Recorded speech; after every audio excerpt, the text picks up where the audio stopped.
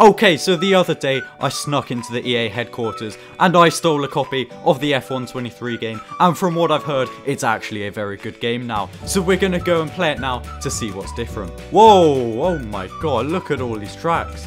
So there's 2 tracks in Germany and in Malaysia. Oh my god, what a time to be live. They actually added the Nürburgring. I cannot believe my eyes right now.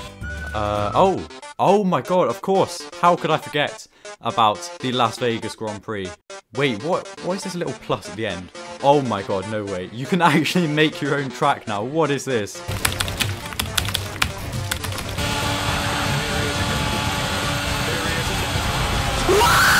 Oh, get in there, classic cars. They're finally back. And boom, look at that. I have just won the Brazilian Grand Prix. And I think that means I've won the championship. Wait, Glock, what are you doing? Oh, they've got the 2021 Red Bull as a classic car as well. All right, let's do it. Wait, what is this?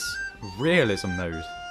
Improves graphics and makes the gameplay almost too realistic.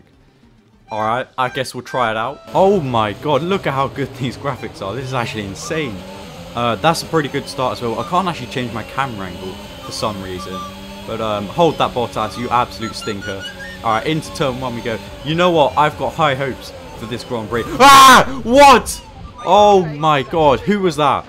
Was that Bottas the stinker who just took me out at the start? Oh, for God's sake. Oh wait, what? Oh, I can flash back? Oh my god, there's finally custom liveries in the game. Okay, I know what I need to do.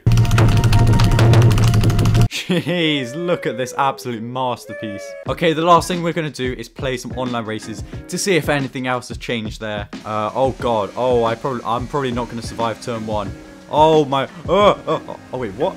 Wait, what? Online racing's clean now? Nah, surely not. This has to be a dream or something.